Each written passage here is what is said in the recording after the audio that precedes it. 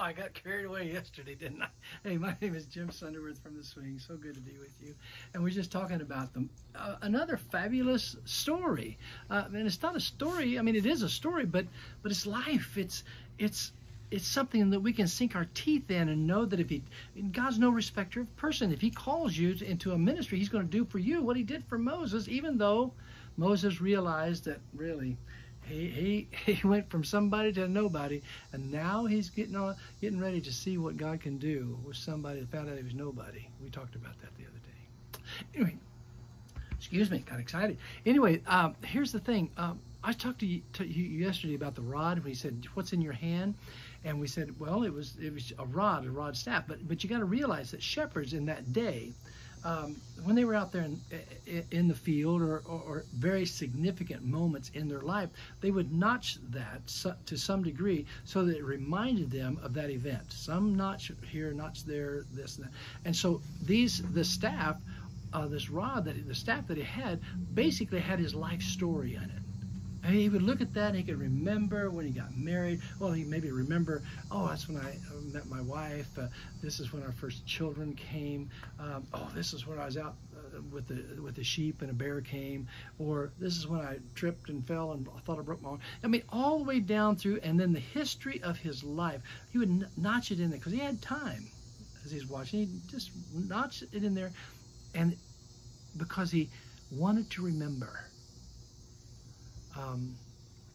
That's a good thing, to remember the blessings, remember the times when God came through, remember.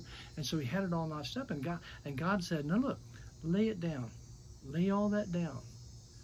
And all of a sudden, like I said yesterday, a snake happened, and then he said, "Now pick it back up," and he picked it back up.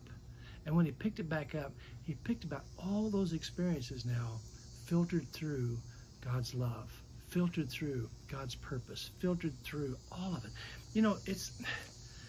The Bible says that broad is the way that leads to destruction. Narrow is the way that leads to life and eternal life. A lot of people, they don't understand this. When you come to Jesus, you have all your experiences, all the experiences in your life. This is how you've learned. This is building your character. This is building this, and you have your talent. You've had your what you've learned to how you've learned to make your money or have a relationship with people. All these things are built, and then you bring them to Jesus. But as you go through the gate, Jesus, it's almost like a stripping gate. It kind of strips all that stuff away, and nothing goes through that gate. You lay all your past behind you. You lay it there, and you say, "Lord, not my will, but thy will be done from this moment on." And you go through that gate and you stand there just saying, "Lord, here's my life. Use it for your glory. Here's my staff. Here's all my experiences. I give it all to you." And when he gives those experiences back to you, you see them filtered in a different way. You see them filtered from a God that loves you, allowed that to happen because it brought you to this position. You get your life back in such a way that you learned that you don't get your value from what you did, but now you get your value from him, and then he gets to bless you with everything you need.